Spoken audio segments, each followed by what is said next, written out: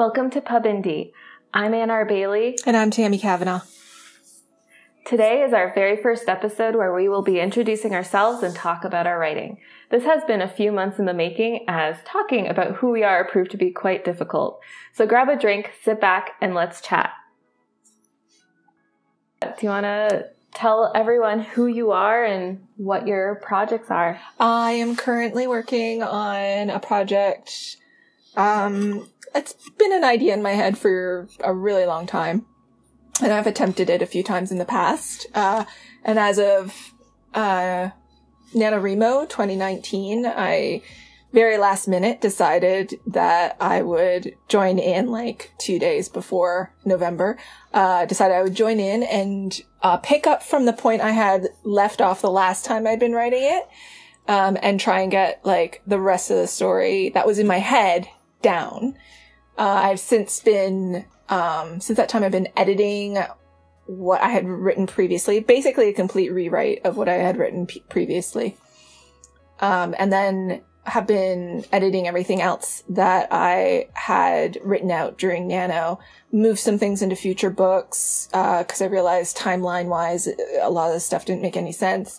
Just reworking it and everything. And I finally started letting people read it back in, I think it was the end of October that I started letting people. I was basically just like, I'm on my third draft. So, I just want some input on what I'm missing or what doesn't make any sense or what needs more work or what's not necessary and stuff like that. And I've gotten some really good feedback. A lot of it, thankfully, is kind of reaffirming the things I was starting to think about it that needed fixing. So I'm looking forward to everyone finishing that and going back and editing it. Yeah. How about you? What are you working on? So, yeah, I'm just finishing up one of my latest books. I have self-published over 8 novels now, and I have a few more at the editors. And I'm dipping my toes in historical romance. I've primarily been writing historical fiction, but I needed something light and fun to write recently. And yeah, I've kind of hopped into that. So stay tuned, everyone. I'm also like dabbling with thinking of like writing fantasy, but that might never get published and it's just a project for myself.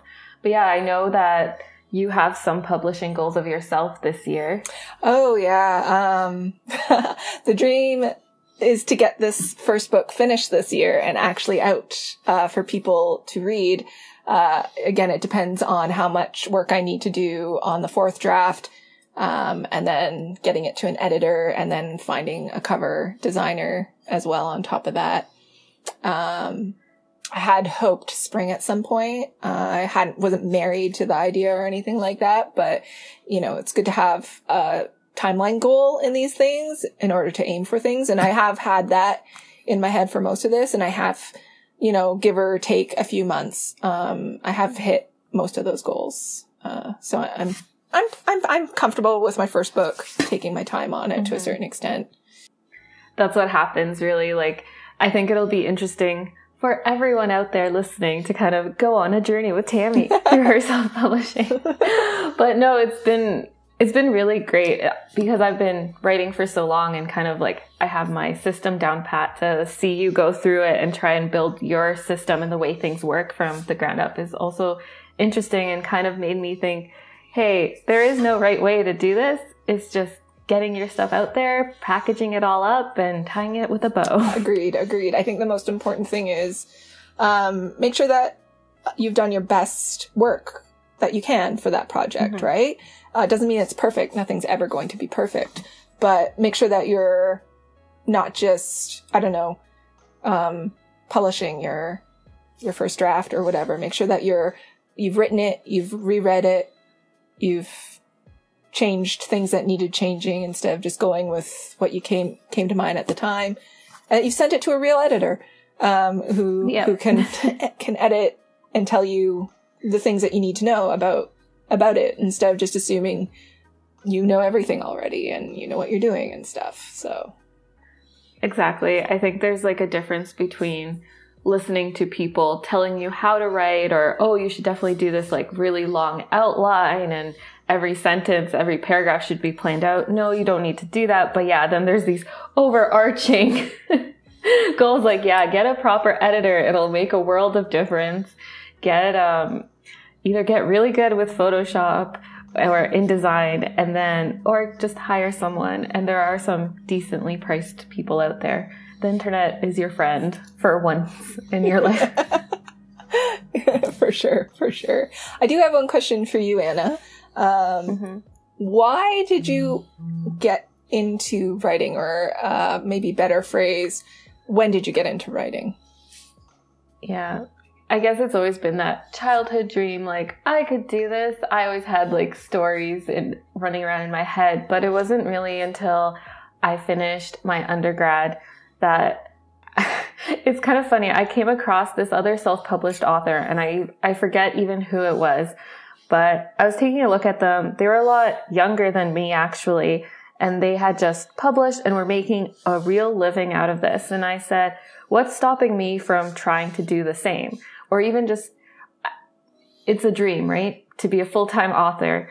And hopefully I can achieve that one day. But there's nothing really stopping me to try and self-publish and write. And I really just dove into this rabbit hole of research and writing, and and then I published my first book in September of 2015. And I never really stopped since then. Well, maybe I took a bit of a leave for 2 years, but that was for personal medical reasons. How about you? For me, I've again, like, since I was young, I've enjoyed writing. I remember doing those, like, for school in elementary little booklet things that they had you do for creative writing. But the first time I wrote something that was, just because I wanted to, was probably when I was 12. And then when I got into high school, it became more of a thing. I was part of the Writers Guild at my high school, and a lot of my friends were in it. And I mean, back then I was just writing in notebooks, and maybe would sit at the computer every now and then and write something up as well. And then I took some creative writing courses in university, just to learn more about writing. And I gotta say, I got a lot out of that. I do recommend, a structured class setting may not seem like the most inspirational place to be, but for the amount that I wrote, like, I had to have a short story written every week, and that is practice. And that's really what it comes down to with improving yourself, is doing it. Right. You have to do it and do it and do it if you want to see yourself get better at it. Definitely. Yeah, definitely. And after that, I went into the workforce and slowly and surely got distracted, got tired. I got a little bit. And I kept my hand in it to a certain extent, but I wasn't, like, I carried around my laptop or a notebook, and I'd stop off somewhere after work and maybe write a few lines of something. Nothing serious, just to make sure that I wasn't getting too rusty on it. But my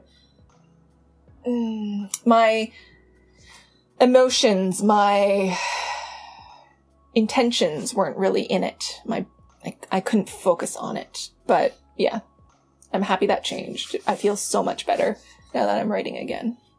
Yeah, that makes sense. I think for me, the biggest thing I struggled with was building that discipline, because I've always been someone who can never finish a project, or will start something and never see it through to the end. So it was really like finding that time to sit down and write. And sometimes that was like at 10 p.m. till midnight. And now it's kind of shifted to meet my current schedule. But yeah, it's really just that practice, and being forced to write under a deadline is great. And I think that's what a lot of self-published authors maybe struggle with, unless, say, you book in, like I did this year, because I'm insane, book in a bunch of slots with your editors, and now you're like, well, I better have something for them or they'll kick me out. Yeah, for sure. Yep. It's like working through those. Yeah. So yeah, so did you want to talk about what we will discuss next week? Well, next week, I believe or next week. Sorry, I misspoke. Next month. Right, that's true. Next month, we are going to be discussing not exactly world building, but we're going to look at placing your characters in an existent, real feeling world and what kind of things you might want to think about in order, especially if you're writing fantasy or science fiction, but also if you're, in your case, you write history, you can't just write about characters and guess what life was like back then. You have to do research. Yeah. You have to look into it and see, what foods did they eat? What kind of materials did they use for clothing? What was entertainment like? That sort of thing. Yeah. Kind of building up the setting and making it feel real and not just like, here's two characters in an empty white room. Yes, with no cultural backgrounds or understanding of their own society. Like, these are things you have to think about if you want your world to feel like a lived-in place with history that's come before, that may not have anything to do with the story you're necessarily telling, but may help form an understanding of the world in which your characters have been placed. Yeah. So and that isn't to say we're experts, but this is just kind of our take on it. Yeah. So I hope you'll join us next week or month. Gosh, I keep goals that eventually this might become a weekly thing. But stay tuned for next month where we'll be discussing setting.